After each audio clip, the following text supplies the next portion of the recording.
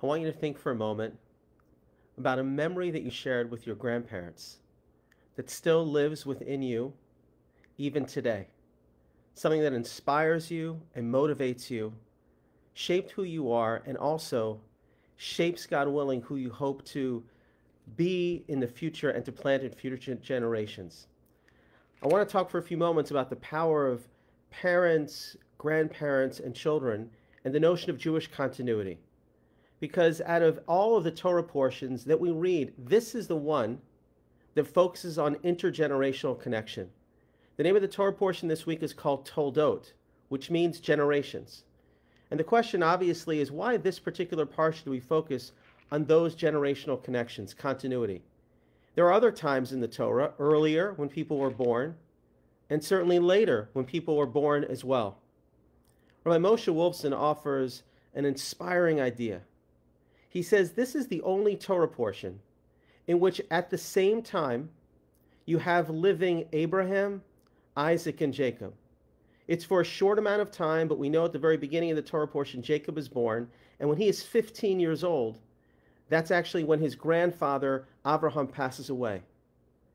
And he believes that when they were together, there was a conversation, there was an engagement. Can you imagine what's going around at that Thanksgiving table? Abraham speaking to Yitzchak, speaking to Yaakov. And that's why this Torah portion is about continuity. Because oftentimes we think about it being one generational, but Judaism is telling us it's so important for children and grandchildren, multiple conversations to be happening across time.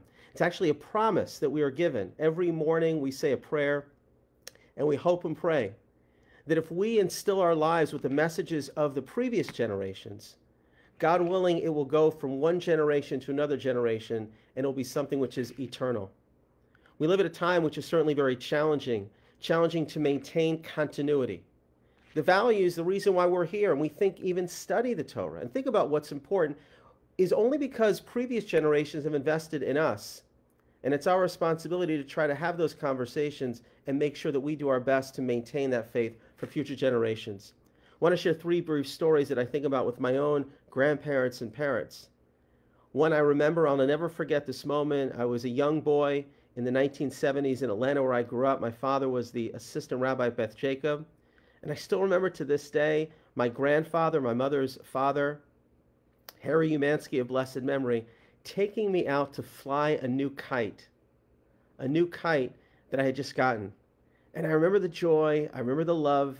I remember seeing if I could get that kite to go so high that it disappeared into the clouds.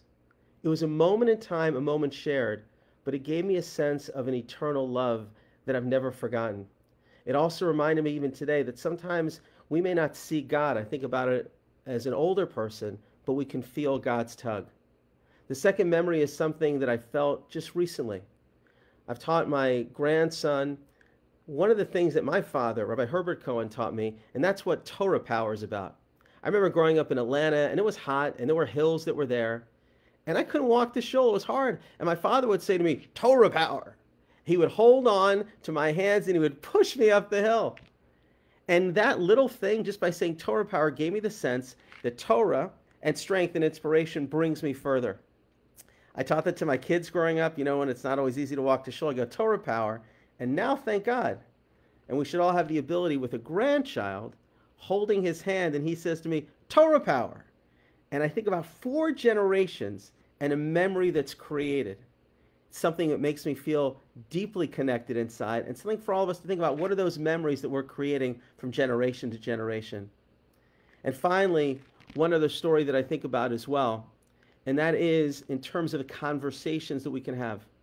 God willing, and it might be harder with the COVID, we sit around a table on Shabbat, we sit around a table at Thanksgiving.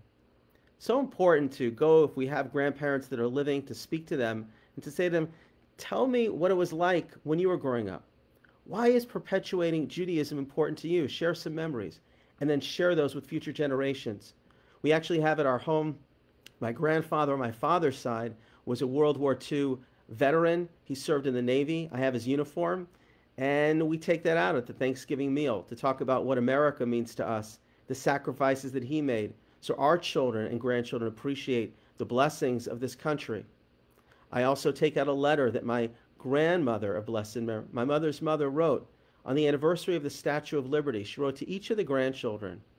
She came as an immigrant from Russia in the early 1900s and talked about how blessed we are to have the freedoms that are here. Those conversations are so important to create continuity. Just want to conclude with a bracha, with a blessing. Rabbi Moshe Wolfson points out that it's no coincidence of the intergenerational connection is the first Shabbat of Kislev. In a few weeks from now, we're going to celebrate the holiday of Hanukkah. Hanukkah is not purely just lighting candles, but Hanukkah is about standing for what we believe in. When a time when there was such rampant assimilation, at the time when the Greeks wanted to Hellenize the Jews, and the Jews said, you know what? Judaism is worth fighting for. Freedom of religion is worth fighting for. Celebrating Shabbat is worth fighting for. Studying Torah is worth fighting for, and so many others. And the strength that we get is when we can connect to previous generations and understand that there, by the grace of not only God, but their investments, are we here. They gave us a task, and it's our responsibility to ensure the perpetuation of the Jewish people.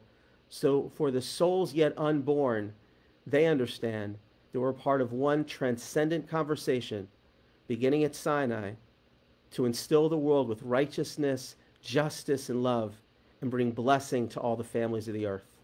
Let's have those conversations in the weeks ahead. Let's create so many intergenerational connections. Let's thank our grandparents and parents for what they've done for us, and let's make sure we have these conversations, God willing, across those generations for many, many years to come. Shabbat Shalom, an early happy Hanukkah, and God willing, we'll have conversations across time for many, many years.